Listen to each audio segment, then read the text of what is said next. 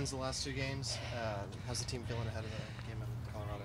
It's good. I think whenever you string together a couple wins, a little bit of pressure is lifted. I think you're able to play a little freer, and that's what we're hoping for this weekend. I think we obviously every game you come into you want to win, but you just kind of have that good momentum where you feel like things are going to work out for you, which makes it a little bit easier to connect passes and score goals.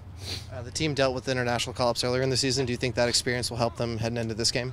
Yeah, of course. You got guys that are going to have to play that got experience early in the year playing, which is a lot better than having to go out for your first or second time late in the year. So I think for sure we're going in there, like I said, expecting to win the game even on the road.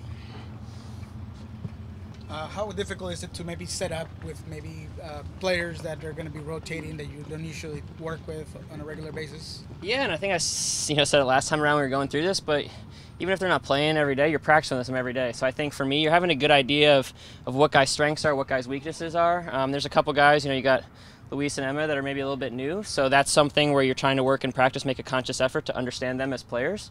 Hopefully that carries in from these last couple weeks and understand what their strengths are and how they can help this team. Is there anything in particular that you're looking to exploit from Colorado, or something you're careful on that particular team? Yeah, they're obviously good in transition. You watch the Red Bulls game. I think for us is how can we limit that? How can we when time is right, double in the wide areas, I think for us is a big thing, and kind of limit them in terms of going forward. And then for us, the big thing is doing a better job, I think, keeping possession. You saw, we were able to win the last couple games, but I think there's times where, we can establish tempo a little bit more and rhythm, especially on the road at altitude. You're going to have to control some of the game, because if you're chasing for 90 minutes, you're going to be in trouble.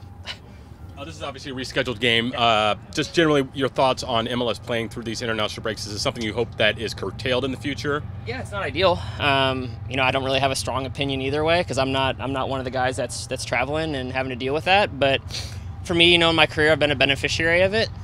So for me, times like this, it's an opportunity to kind of take control and be more of a leader on the field, and I think that's something I'm excited about. But I do think, as the league grows and, you have more and more guys that are having to leave for international duty, which is a good thing, it's something that at some point the league will have to re-examine.